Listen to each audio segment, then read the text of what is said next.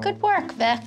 Thanks. Doing good today. Thank you, Chris. I'm trying. Victoria, you're doing good work, Victoria. Thanks, Dad. Very proud of you. She's the mini hair goddess. That's why she's my favorite. It's perfect.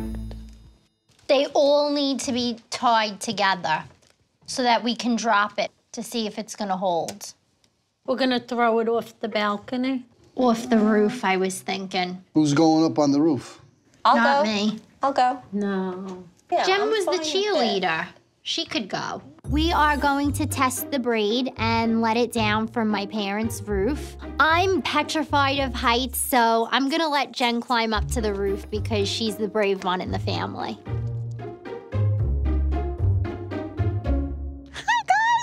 I hope it doesn't break.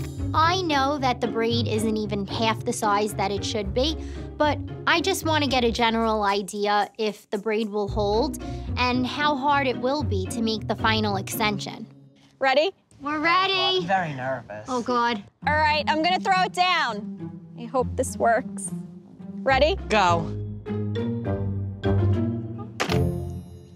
Oh, all right. Did it go? No, it broke.